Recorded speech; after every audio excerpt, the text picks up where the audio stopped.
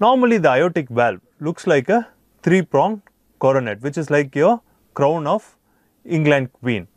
Here you have 3 leaflets, which are the 3 prongs, and these 3 prongs are held by 3 ring-like structures which are outside. One is called the sinotubular junction, in which the aortic valve goes to the aorta. The other one is the annular ring, which connects the aortic valve to the ventricular myocardium, and there is a ring in between these two which separates the aorta from the left ventricular cavity. So here you have, these are the 3 cusps which are called as aortic leaflet. 3 leaflets are there, and these 3 leaflets are separated by 3 commissure, and you can see the annulus there. Here you can see the 3 cusps which are separated by 3 commissures. These 3 leaflets are only the part of aortic valve. Then what is aortic?